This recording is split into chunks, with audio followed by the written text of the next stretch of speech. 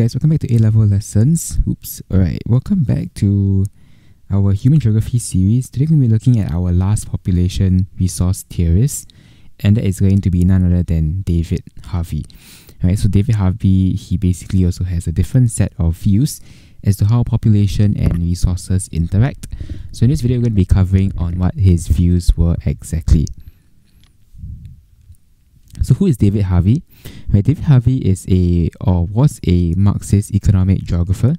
Okay, he's a Marxist economic geographer and distinguished professor of geography and anthropology. Alright, it's good to know that he is someone. Right, Marx is basically another theorist. Okay, so he kind of like is in line with this whole Marxist theory that we'll discover later on.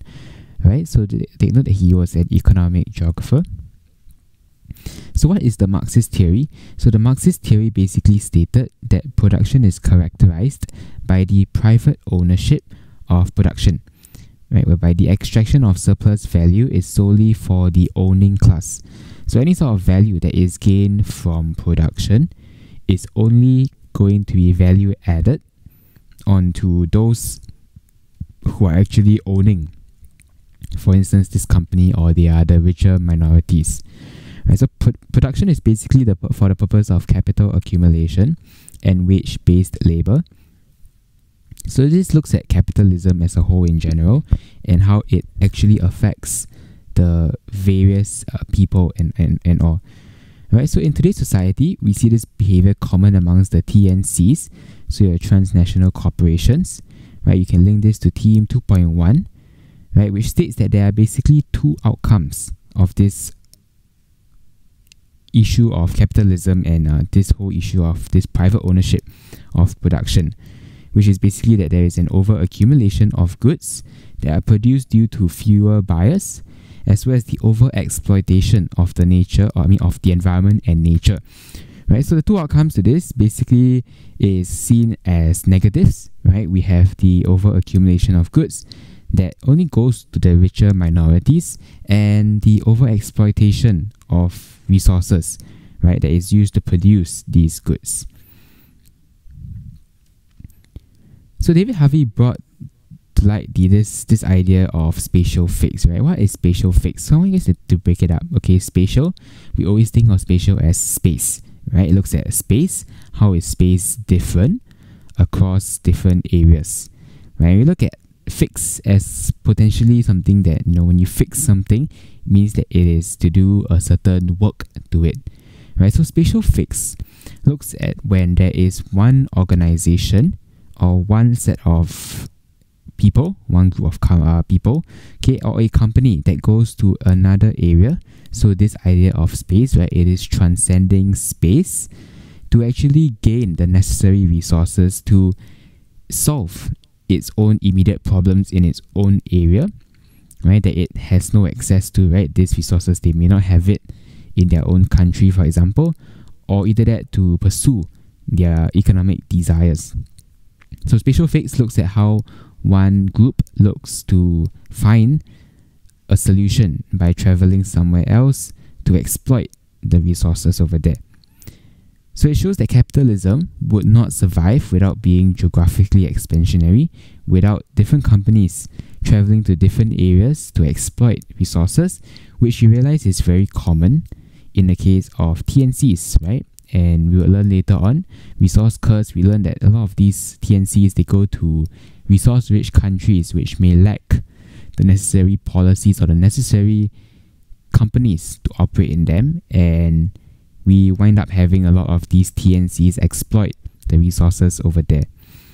So this can lead to exploitation of nature and environment, leading to degradation which takes place, or a scarcity of resources as well. Okay, it reduces the amount of resources available.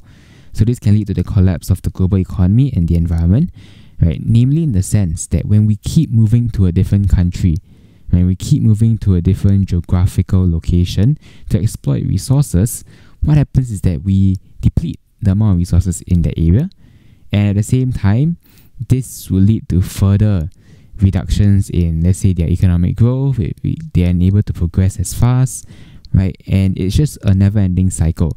Once the resources over there are depleted, then this group will move to another country or another area to continue the same exploitation. So it's a repeated cycle that will, over time, accumulate to actually destroy the environment as well as the entire economy. So spatial fix, in simple terms, for those of you guys who are still complicated, it's basically like taking over and eating up more land, right, in order to fix yourself. Okay, fix issues that you have. It leaves the land scarce of resources, and it's a vicious cycle that causes an increased rate of depletion of resources.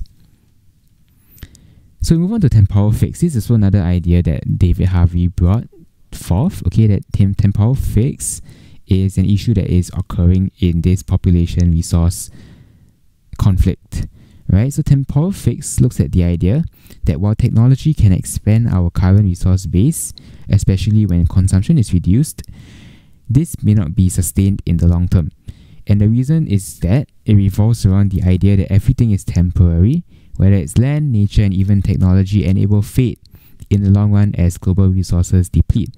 So temporal fix looks at how, yes, we may have constantly new ideas, right, new innovations that aim to reduce the issue of a depletion in our resource base, but over time, even with no matter how many innovations you have, overall resources are still going to be used up to even produce these technology, these innovation processes.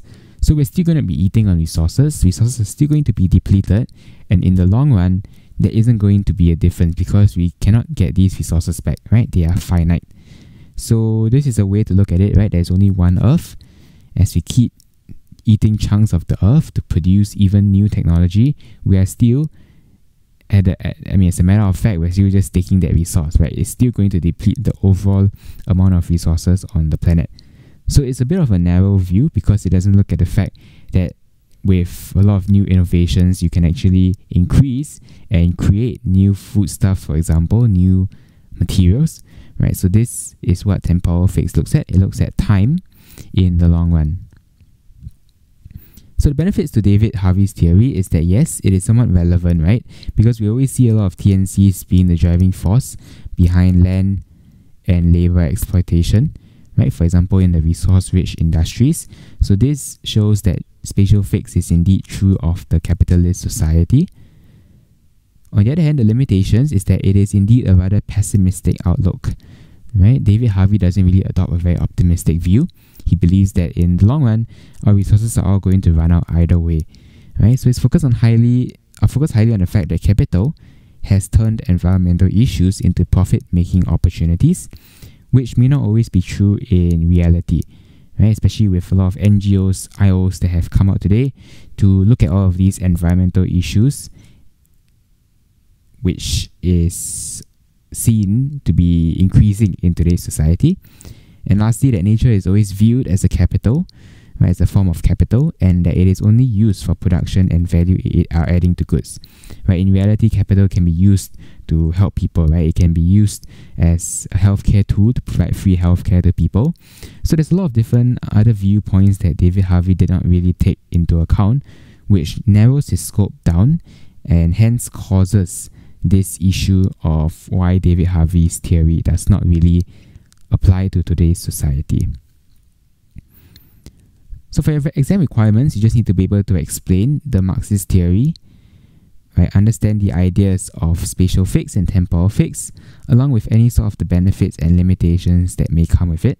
Right? So you may also require to compare to other theorists such as Esther Bosrup and Thomas Malthus in essay writing, which I've already covered on this channel, so you can go and check those out. I'll leave a link in the description below.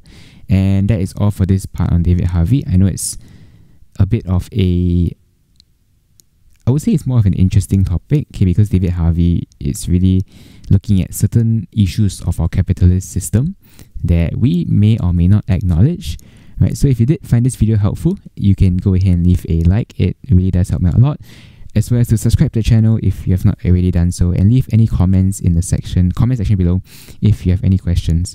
Right, so if not, that's all I have. I'll see you guys in the next one. Have a good one. Bye bye.